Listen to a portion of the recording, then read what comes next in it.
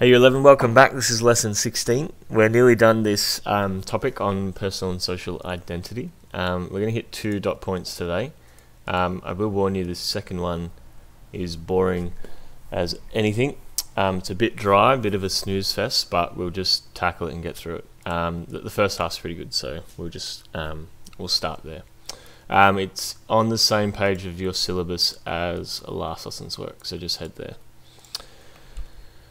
What it's about and looking at is transitions through the life course. So what that sort of means is at different ages, obviously you've got different periods in your life where you'll change. So obviously we start off as infants and then we move through childhood, adolescence, adulthood, even if you break it down into young adult, middle age, elderly, grandparent, all that sort of thing. So we're looking at what are the rites and rituals associated with sort of each of those transitions through the life course. So there'll be more on that in lesson 17, but we'll just start with a broad focus looking at your adolescence.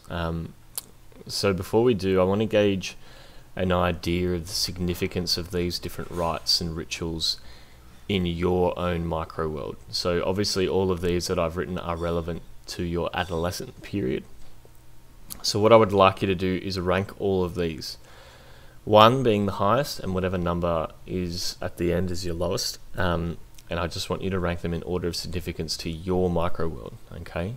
Not Joe Blow down the road or anyone else's. I want it to be about you.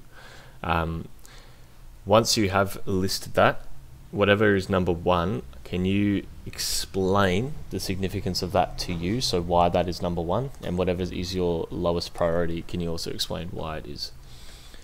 Okay, so that's the first activity. Second one is on slide 3. So a lot of you guys as adolescents deal with a lot of retorts. Some you like, some you don't. We'll focus on the ones you don't.